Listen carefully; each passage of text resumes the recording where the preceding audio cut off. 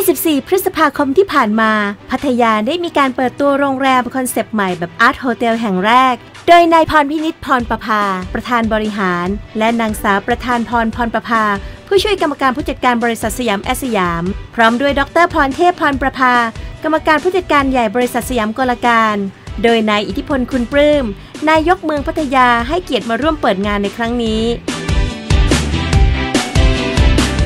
สยามสยามดีไซน์โฮเทลพัทยาโชว์คอนเซปต์อาร์ตโฮเทลแห่งแรก